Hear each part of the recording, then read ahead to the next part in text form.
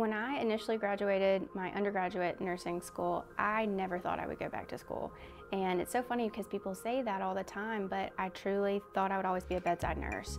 And after I was a charge nurse for a couple of years, I really started to think about what next steps were for me. So what attracted me to the Nursing Health Systems Administration program is that I really was looking around at different schools and really deciding what I wanted to do.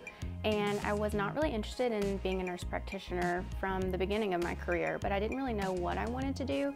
And so I started looking at UAB and their administration program and actually set up a meeting and talked to Dr. Egerton. He answered a lot of questions that I had, and I really enjoyed talking to him, and ultimately that sealed the deal for me. Every class that I have had so far has impacted my career in some way. So when I initially was accepted into the program, I was a charge nurse, and now I'm actually the director, and never anticipated that when I first began. I thought that was like a future goal.